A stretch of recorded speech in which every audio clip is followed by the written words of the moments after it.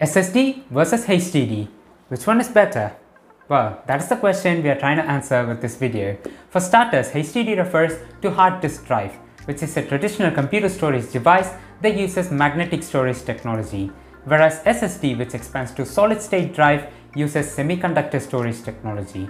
So, a HDD has spinning disks in it made up of ferromagnetic materials, and these disks are technically called platters. So the platter is the place where the data is actually stored inside a HDD, and in order to read or write data onto the platter, a head connected to an arm that floats above the platter is used. It is just similar to the structure of a turntable record player.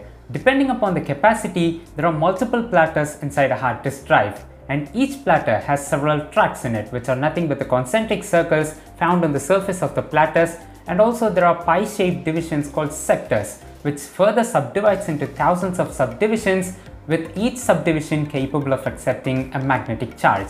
So you know how computer stores data, right? Using a long sequence of ones and zeros, nothing but in binary format. So you cannot actually store data in binary format inside a HDD. So it should be converted to a magnetic charge with different polarities corresponding to the ones and zeros in the binary sequence of the corresponding file. In writing mode, that is to store data in the drive, an electric current travels through the head and modifies the magnetic polarities of each subdivision in the platter corresponding to the binary sequence with different polarities. And for reading mode, this process is just completely reversed. The magnetic field in the surface of the platter transmits an electric current to the head, and this electric signal is passed on to the computer and it is translated to binary format, and the computer interprets and manipulates it and shows it to the user in a format that he or she can understand. In order to read or write data in the platter has to spin so that the head points to the correct sector, and the arm has to move so that the head points to the correct track, so that the file is read or written in the correct location in the drive. So this movement is controlled by the disk controller inside the HDD, which is fed by instructions from the operating system. And the speed of rotation of these platters typically ranges from 5400 to 7200 rotations per minute on consumer PCs. Now, speaking about SSDs, they are called solid state because they have no moving parts at all. Instead, they use something called flash memory.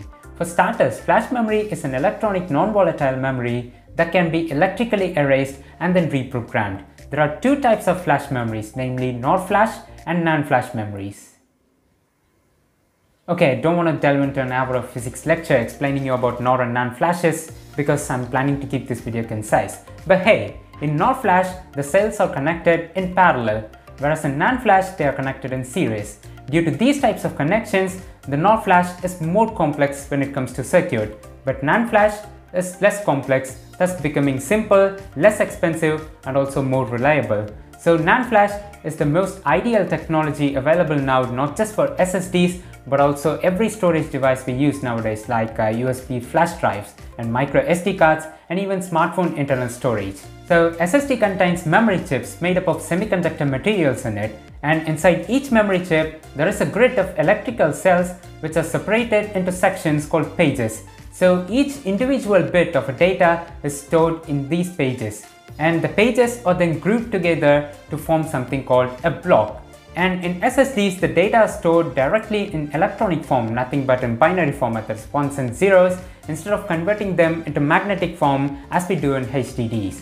So this is just the basic working of SSDs and HDDs, but there are some huge differences between them based on which we can choose which one of them is better. There is one problem with HDDs. When the HDD is free, large files can be stored onto consecutive subdivisions in the platter so that the head can read the file easily with just one continuous motion. But as soon as the disk starts filling up, the bits of large files are just scattered among the disk, due to which the disk suffers from something called fragmentation.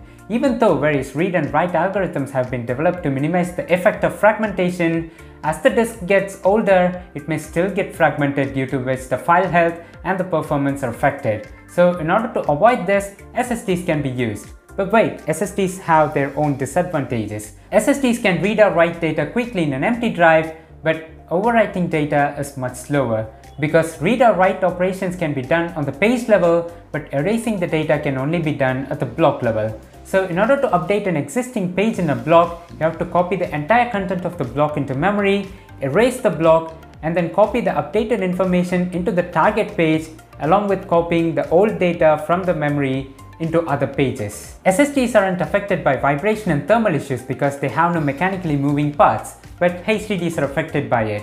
And also, SSD uses less power because they stay idle more often, but HDD with all the spinning platters and moving arms requires more power to function.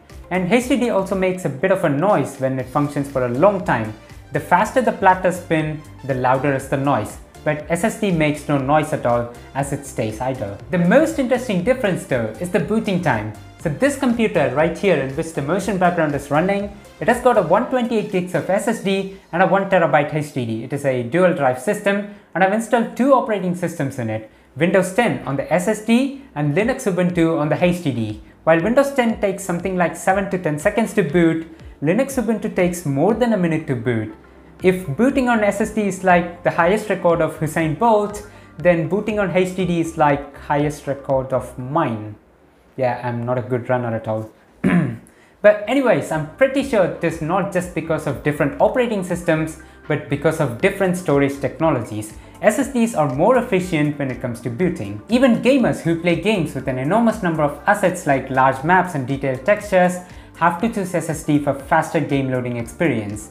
And even though SSD has got this many advantages over HDDs, they are still more expensive than the HDDs. So if you think capacity is more important for you, that is, you can get more capacity for cheaper price when you choose HDDs. But if you think factors like speed, noiseless functioning and performance are important, then just you have to go for SSDs. But if you're ready to sacrifice capacity for a good amount of speed, then my advice is instead of getting a 1TB hard disk drive, just go get a 256 gig solid state drive. Or just do it like me, try to get a dual drive system so that you can have the SSD as the booting drive, and for remaining all the large files, you can use the cheaper HDD. But based on all the advantages and disadvantages, the winner of this battle is SSD. So the choice is up to you based on your requirements and budget.